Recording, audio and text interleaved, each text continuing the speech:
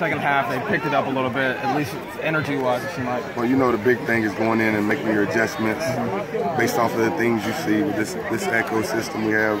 We're going in and looking and seeing where our mistakes were the first half, both offensively and defensively, and just trying to correct, plays that we see that were there, coming out and executing. Mistakes that we made, trying to get those corrected.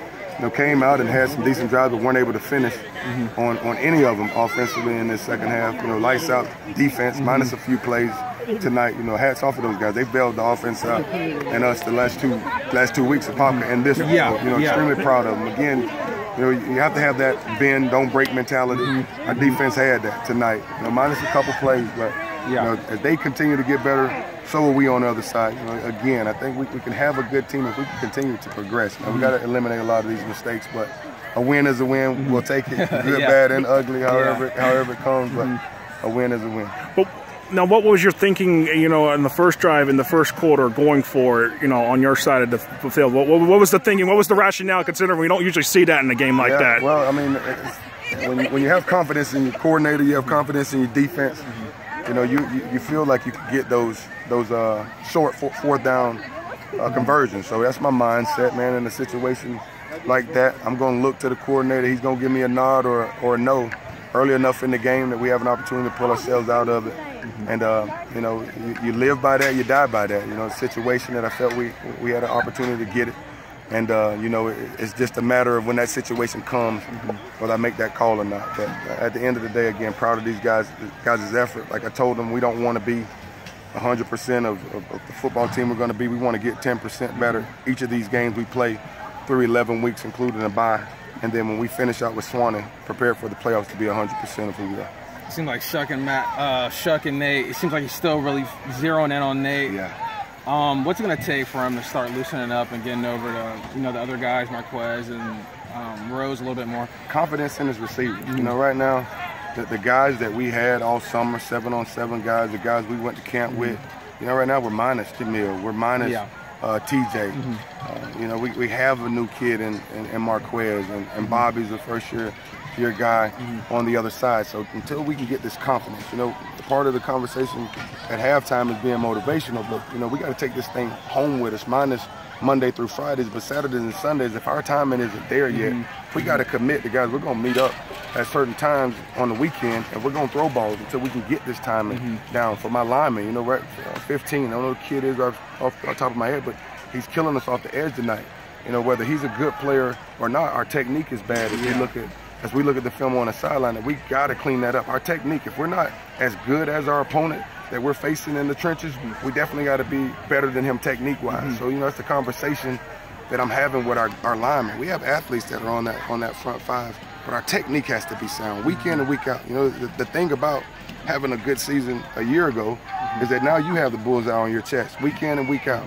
Gainesville has a good team. You can look at what happened with them in the spring in West Orange. You can look at what happened a week ago against Flagler, Palm Coast.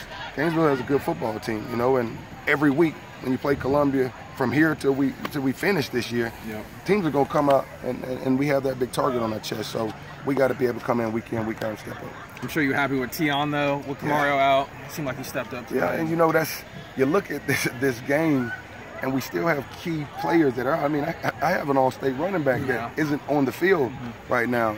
I have a young receiver in sophomore, LaTorrance Jones, TJ, that's a very good receiver that's not on the field right now. And Jamil Bullock as well. So when we get those guys back, it's going to help our offense go. Right now, I'm still extremely frustrated offensively because we're running wrong routes.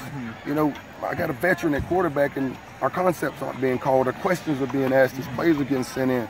That's not where we're supposed to be right now with a veteran, all-stater. So we just got to continue to chomp at the bit, man, and these guys got to continue to build this cohesiveness as a unit. You look back at last year's season, the year prior to that with Latrell and Dallin and Michael, we weren't as good as we were when those guys were juniors to where they were seniors last year. So we got a bunch of sophomores all over the field, offensively and defensively. Those guys aren't as good as they're going to be, 2 years from now or even at the end of this year. So we just have to keep confidence in them, continue to get them better, and get this team as good as we can. I'm sorry, Coach, if you've already answered this, but what was the problem offensively with your team tonight? It seemed like Davin was really struggling a little bit. Hey, that's a very good question. You know, it's one that I'm asking them on the sideline, one that I'm asking myself. You know, it seems like there's a sense of confusion. I shouldn't have any confusion with the 3-year starter and Davin Shuck with anything that we're doing. He knows the offense as good as I do. I can't call a play wrong because he corrects it. He knows how to correct it. You know, but the one thing that's there is I have young receivers all over the place. I have linemen that this is their first year as a starter. You know, you're going against a quality opponent. First-year guys have to grow up in a hurry. So that's a big part of it, man. And you can look at all the things we do this summer. You can look at the different team camps that we're in. When the Bullets are live, it's different. You know, you don't have a chance to relax and coach them behind them and tell them things that are there and see things there. They got to go out and execute it on their own right now. So as we continue to grow, you know, so will our offense.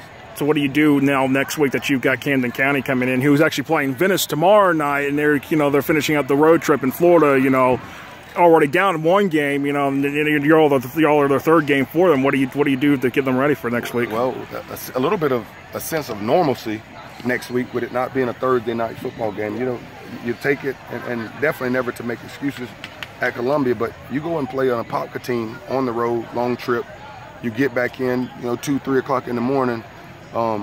You're right back at it Monday, you know, with a little bit of rest, and then you play on a Thursday night game. Everything's pushed forward a day. We get a little bit of normalcy next week. So we have an extended film session on Monday as these kids come in here and we get to watch tape and see these mistakes. We get a normalcy sense of practice on Tuesday and Wednesday. We get our normal walkthrough where it had to be half pad, half off on Wednesday this week. So we get normalcy next week. We get an opportunity to coach our kids up, get into the scheme of what they're doing offensive, defensive, special teams, and come back and be at home for the first time in 2 weeks this season. So, you know, we're excited about that. We just got to get back to the drawing board and get these guys what good is Kamaria's progress? I mean, what kind of... He'll be back. He'll be back Thursday. Thursday is his full release. He's able to go through conditioning through Thursday. It started. His release came today, but it's conditioning and no full contact. Thursday he's good to go. So we'll have him for the Camden game, and we're definitely excited about that. Thanks, Coach. All right.